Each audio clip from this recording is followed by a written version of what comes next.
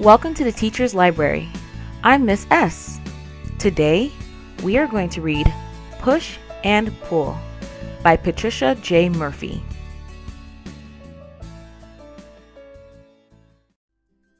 Move it.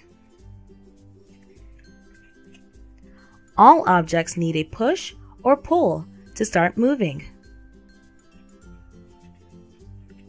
Elevator buttons need a push to make the elevator go up or down.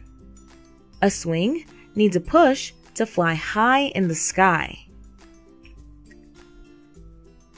Your heart pushes blood through your body. This pushing keeps you alive. Your muscles push your bones so you can move.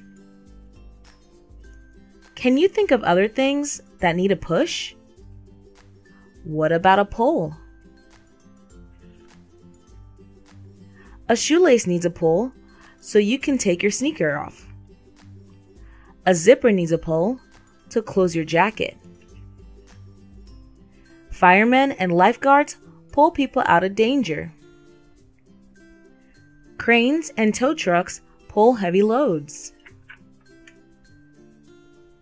The pull of gravity keeps us on Earth. Without it, we would be floating in air. You push and pull things all day long. Waves pull things out to sea. Sunshine helps young plants push their way up through the soil. All of these objects will keep moving until something stops them. Scientists call this inertia. When moving objects meet a force called friction, they slow down or stop.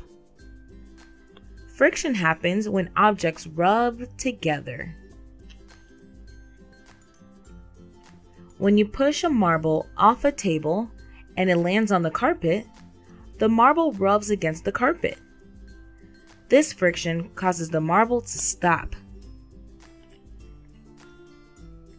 A stopped object will not start moving again until another force helps it. It will need another push or a pull. I hope you enjoyed reading Push and Pull with me today. Like this video and subscribe to the channel to see what books we'll be reading next.